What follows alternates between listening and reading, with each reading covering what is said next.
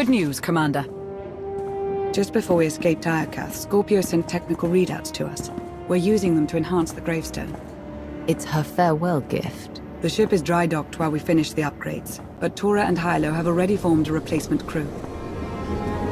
Our scout reports Iokath's radiation levels are still dangerously high. They disrupt navigation, comm signals. We can't get close enough to explore. And we've seen nothing of Scorpio, assuming she did merge with Iokath.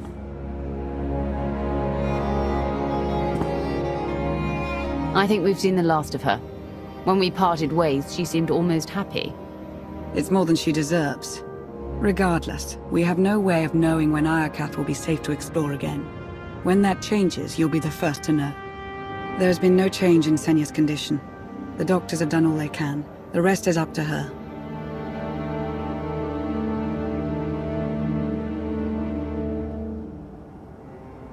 Senya deserves to live.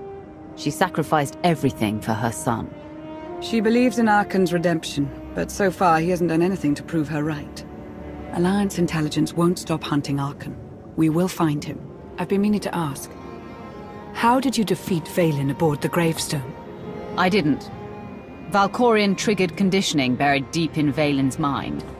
She wanted to strike me down, but she couldn't. I see. That must be agonizing for Vaylin, but it's good news for the Alliance. Despite all we've endured, we're stronger than ever. Do not surrender to self-delusion. If not for my conditioning, Vaylin would rain death upon this world. You are strong, but you are never safe.